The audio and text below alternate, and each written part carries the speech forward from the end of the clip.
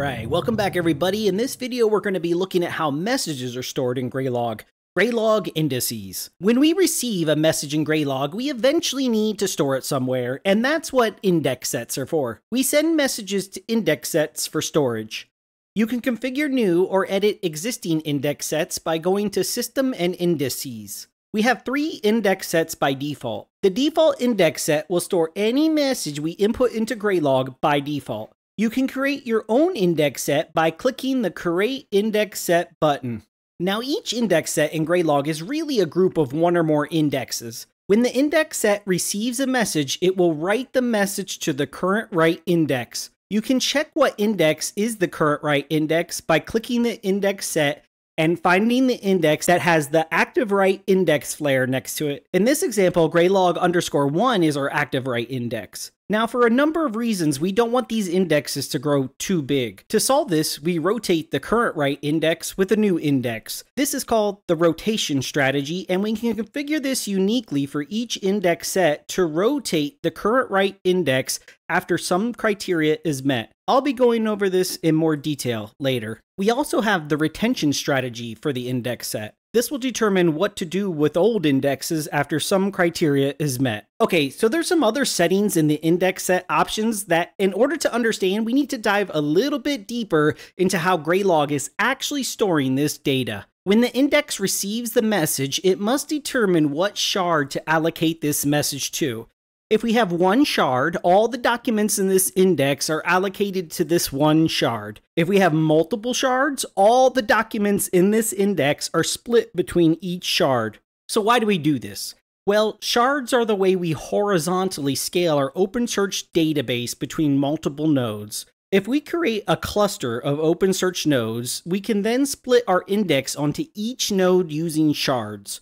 So if I have 3 nodes and 3 shards, one on each node, 1/3 of my index is on each node. This way I can read and write to the index simultaneously using multiple servers. And that brings us to our first option, index shards. From my research, the general rule is 1 shard per node. So if you're running a single node, set this to 1.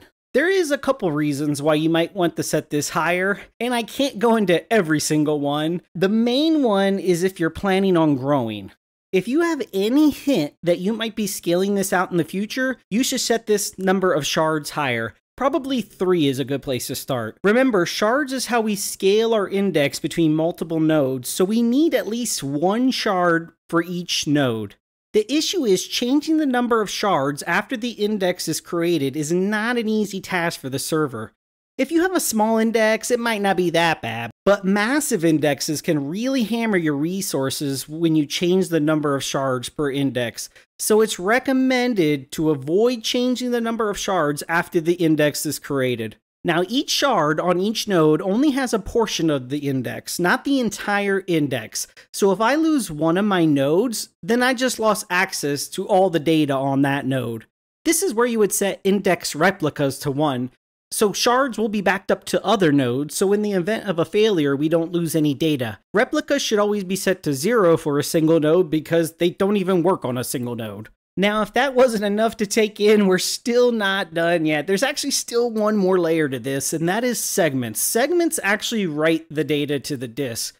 Now, how segments and Lucene inverted indexing all works is really going down the rabbit hole here, but for the very basics, Lucene is a search and indexing library that is the core of what Elasticsearch and OpenSearch are built on.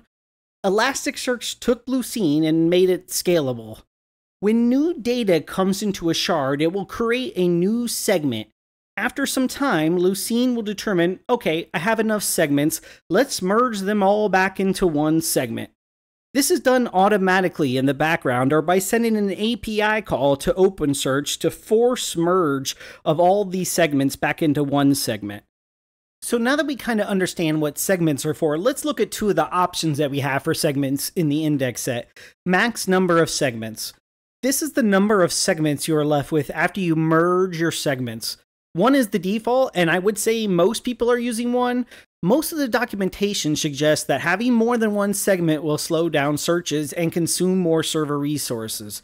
My only theory as to why you would set this higher is if you had like a hard drive RAID setup with multiple disks, then it might be possible to read and write to 2 segments simultaneously, but I've never tested that. That's just a theory of mine. So if you know any reason why you would want to set this higher than 1, please leave a comment. I'd be interested to know. Disable index optimization after rotation. When we rotate the index due to our rotation strategy being met, we automatically merge all the segments. This option is basically a hack to help with bad hardware, because merging segments can be resource heavy, so if we just leave however many segments were in place when the rotation happens, it doesn't have to work as hard.